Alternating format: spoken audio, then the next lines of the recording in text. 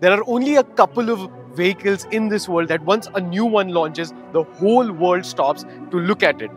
For car guys, it's probably the Porsche 911. For bike guys, probably the Ducati Panigale. But for us Indian motorcyclists, it has to be this thing over here. This is the all-new Gen-3 KTM Duke 390. And today we're at Bajaj's Chakan test track to test this monster out.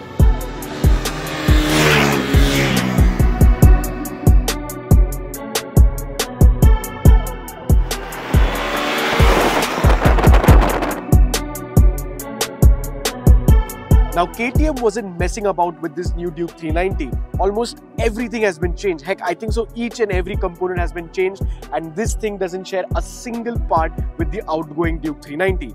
Let's start off with the trellis frame. Brand new, and it's a little bit of a modular setup. KTM knows that this thing is going to spawn an Adventure 390 variant as well. So this trellis frame is made with that Adventure 390 also in mind. And of course, it's finished in KTM's orange. Second is the engine. Brand spanking new engine. It has also increased in displacement. Older engine was a 373cc liquid-cooled single-cylinder engine. This is a 399cc liquid-cooled single-cylinder engine. Power has also gone up. This now makes 46 HP and 39 Nm of torque compared to the outgoing versions 43 bhp and 37 Nm of torque. Now in today morning's briefing, KTM told us that this thing is a mixture between the Gen 1's characteristics and the usability and rideability of the Gen 2. All of the tech features and the rider aids that the new Duke 390 comes with, it is cutting edge. It is the best in class. You get MTC, you get switchable ABS, you get rider modes, and I'll come to all of that in just a bit. But when it comes to the power and the way this thing rides, they wanted to bring back the nostalgia with the raw power and speed of the Gen 1. And having ridden it on the track, well, I can definitely confirm that this thing is a pure hooligan.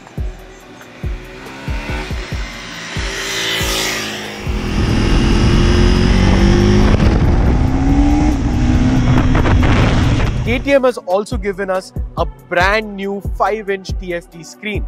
Now this screen, first of all, is really nice to look at. They said that they've gotten technology from the latest and greatest smartphones, so the graphics, the contrast, the animations, visuals, all are super crisp and super smooth. And apart from that, the main thing as to why this screen is important is because it has all of your rider aids and the configurations for them. So you have a brand new set of buttons and toggle switches everywhere. The left hand side is for activating the menu and going through it. So once you're in the motorcycle menu, first of all, you have rider modes. You have track, you have rain, and you have street. Now in rain mode, the traction control is super intrusive. The throttle response completely changes. You don't get full power in rain mode, whereas in street and race, you get full power.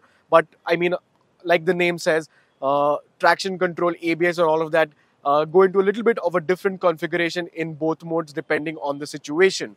Then you have ABS as well. So you have switchable ABS, road for normal ABS, and then you have supermoto mode in which you can completely turn off the rear brakes ABS. So, you know, you can do some nice slides and all of that stuff. Not really what I can do. I mean, I don't have that skill, but anyways, if you're an experienced rider, that is something that you really want. Then you have MTC. This is basically your traction control, and you have two modes in this again. You have off and you have on. Now again, I'm not the most experienced rider, and being on the track with such a powerful motorcycle for the first time, I wussied out a little bit and I kept it all on. I was not trying to risk it or get hurt, so yeah. But I can definitely confirm that this thing with traction off is a burnout machine, and it will not hook up until and unless you're in third gear. That's how much power and torque this thing has. And last but not least, probably the coolest feature of the new Duke 390, launch control. Once you put this bike into track mode, you can activate launch control, and this thing will hold the revs for you at 7,000 RPM and let go of the clutch gradually, give it full beans, and this thing shoots off. Now, KTM told us that the older Duke 390 used to do 0 to 60 kph in 2.8 seconds. This thing now does it in 2.4 or 2.5 seconds. So yeah, this thing is rapid.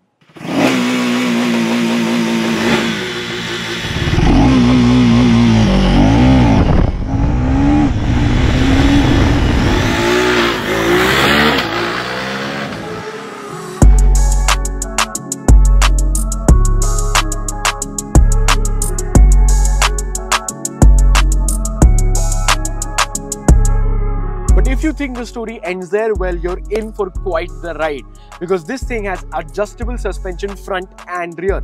Let's start off with the rear. You get a WP Apex monoshock, which is offset now, and this has been done because KTM wants to get the Duke 390 into its international lineup, and it has to look like its elder brothers and siblings.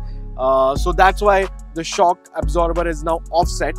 Talking about the adjustability, it gets 10 steps of preload adjustment and 5 steps of rebound adjustment, and this is going to be super helpful for all of you nerdy people out there that want to get the last 10th out of their lap time. And you have stuff to play with at the front as well. At the front you have WP Apex upside down forks, and at the front you get 5 clicks of compression adjustment and 5 clicks of rebound adjustment. So again, I mean, this thing is like, it's built for nerds basically, and the little details here and there that KTM have done have really made a difference in its performance. They've chopped off the exhaust because they wanted to save weight. They've put in forged parts somewhere around here, and they've basically shed a lot of weight even though the engine has increased in size. And this thing is very light, very powerful, and quite the monster on track.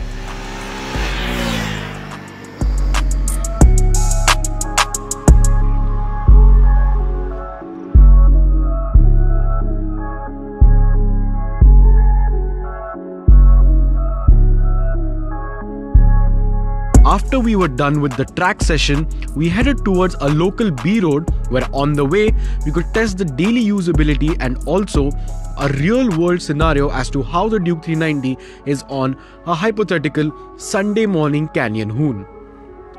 First off, the new 390 doesn't throw any hot air towards your legs, which immediately makes it much more easier to ride.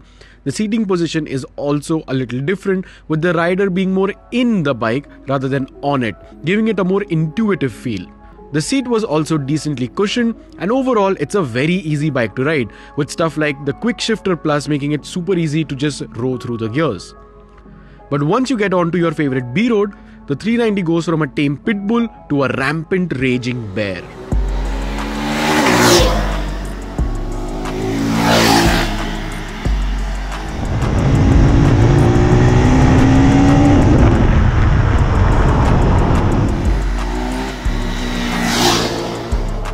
With 46 HP and only 168 kgs to lug around, the new Duke 390 boasts of a ridiculous power to weight ratio of 270 HP per ton. Now this might seem intimidating, and honestly, the straight line acceleration of the new Duke is unmatched in its segment, but the new rider aids have really made all of this power accessible. On the ghats, it is a lot of fun. Of course, the more experience you have, the more you can exploit the limits of the new Duke 390, but even with a rider like me, riding nowhere close to the limits, you can have loads of fun. The grip is amazing, and moreover with the new suspension adjustments, you can make the bike softer, stiffer, whatever you want. Coming to the looks of the new Duke 390, what KTM has tried to do is make the 390 a part of the international lineup of Dukes that you get, stuff like the 790, the 1290 and all of that good stuff, and pretty much looks like a baby 790 or a 1290 in my opinion. It's become super aggressive, the lights have changed, basically the whole bike is brand new from the ground up. It looks completely different to the outgoing variant, and some things on the bike are a little questionable, stuff like especially the seat. I mean, an orange seat kind of looks a little weird. Personally, I prefer the other color that was there at the launch, like that nice navy blue with the orange accents. That was a really good looking configuration. This not so much, and I don't like the way the new stickers look. KTM has also done some extra work in making the decals look a little bit better. So instead of like plastering a sticker on top of the paint work, what they've basically done is painted the bike, put a sticker, and then they've finished it with a clear coat of lacquer. So looks really premium, but I don't like the design of the decal. Overall, if you remove all of the things that I don't like, and if you take into consideration the navy blue bike that I like, I think so it's a fantastic looking motorcycle. Super aggressive from the front, still reminiscent of the Duke family, looks like a baby 790. Yeah, I think so that's a great combination. And this new look has also facilitated a lot of other things. Now, the main reason why the new Duke is so different is because, like I said, the chassis, which is a trellis frame, is brand new from the ground up. It doesn't share anything with the outgoing Duke 390. So this new chassis has also allowed them to do a lot of tweaks here and there, which actually improve the performance and the way this motorcycle rides. For example, this radiator and cooling system over here is curved now instead of having just a plain flat surface. Now, because of the curved surface, you get 10% extra cooling, and the surface area of the cooling system has also increased. Then you have these new wheels which have been borrowed from the RC390, as well as the braking system, and this bike has reduced a lot of unsprung mass, and that you can definitely feel when you're on track or actually gunning it through some nice canyons. As you saw in the start of the video, the 390 is an absolute weapon on the track, but that does not mean that KTM has compromised the daily usability of the new Duke 390. In fact, they've tried to improve it as much as possible, and this can be seen through small little tweaks that actually make a pretty big difference. Stuff like reducing the seat height from 820mm to 800mm in this new variant, and this has made the Duke 390 a little bit more accessible to the average Indian, since, well, we're a little vertically challenged. They've also changed the torque curve a little bit. 80% of the torque is now available at 5000 RPM, which makes it much more usable in urban situations.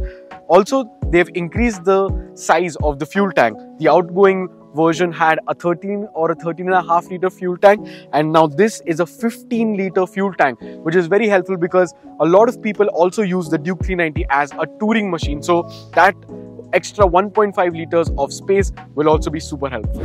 Now, over the years, the Duke 390 has faced some really stiff competition, and nowadays there are a lot of new contenders in its segment that are popping up. Stuff like the new Apache RTR 310, the BMW G310R, the upcoming Aprilia RS 457 and Yamaha R3 are also there.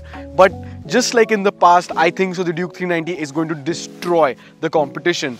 And this is just from the first ride, and I've always been a Duke fan, so I'm probably a little bit biased towards it, but I mean the spec sheet of this thing converts into real life as well. All of the tech is super usable, super helpful, stuff like the MTC, the switchable ABS, the different riding modes. Of course, the look of the bike, super aggressive. It's going to be very appealing to the younger generation, and of course the undeniable explosive acceleration of the Duke 390 with this brand new 400cc single cylinder block. So yeah, I think so the Duke 390 is going to retain its crown in its segment. What do you think? Comment down below your thoughts on the new Duke 390, and I'll catch you in the next one.